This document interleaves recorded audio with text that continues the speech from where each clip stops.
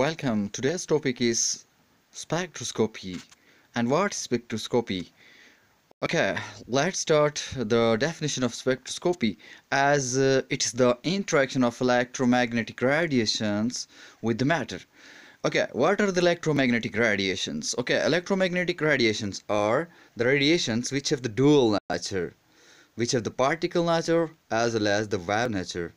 So, as the matter that's already quantized, as the whole universe is composed of matter and energy, and matter is what it is quantized in. It exists in the form of energy, and matter's existence is due to energy.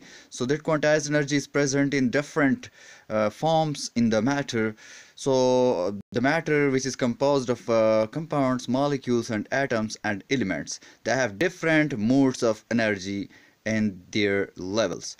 Okay, the electromagnetic radiation have some interaction with that quantized matter, and this interaction, the study of this interaction is known as spectroscopy. So the concise definition of spectroscopy is the interaction of electromagnetic radiation with quantized matter, and that interaction study that help us to understand what spectroscopy. Let's come to the different ranges which we have to study, different radiations, electromagnetic radiations which we have to go through in the spectroscopy.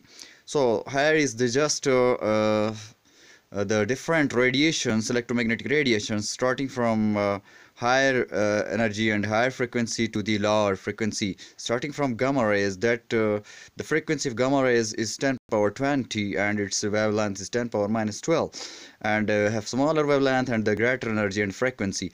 And the X-ray is next, that has 10 power minus 10 wavelength and 10 power 18 its frequency.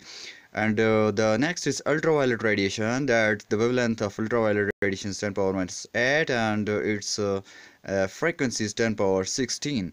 And that region goes to the visible region as well. Ultraviolet and visible region is studied in combined form.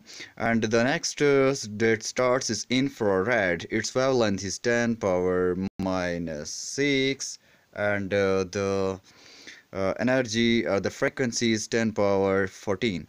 And the next that part comes is the microwave, that ranges frequency 10 power 12 and its wavelength is 10 power minus 4. And the last that is the radio waves, at its energy frequency is 10 power 10 and its wave length is 10 power minus 2. So this is a diagram of electromagnetic radiation which we study in the spectroscopy. So electromagnetic radiation, these have different modes of interactions with the matter. Okay, before going to study these electromagnetic radiations in detail, we have to understand some basic terminologies. Okay, the basic terminologies are what is the wavelength in case of electromagnetic radiation? Actually, it is the distance between maximum of wave to the next. That's between two troughs and crust. It's denoted by lambda, and its unit is per centimeter. And in the different cases, we can change its unit to nanometer or picometer as well. And the frequency is what the number of waves passing through a point in unit time. Okay, the frequency depends upon the wavelength. As the wavelength is greater, the frequency will be smaller. As frequency is reciprocal, have relation with the wavelength. So that's why it has what when the wavelength increases, the frequency decreases.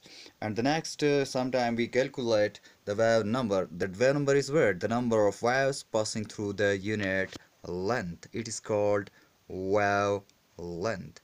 And this is all about the basic terminologies of spectroscopy.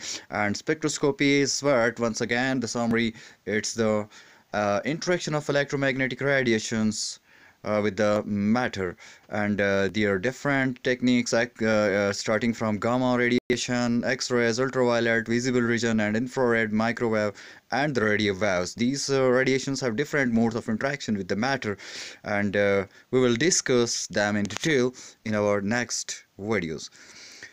Please subscribe and visit and comment for further videos. Thank you so much. Thank you for watching this channel.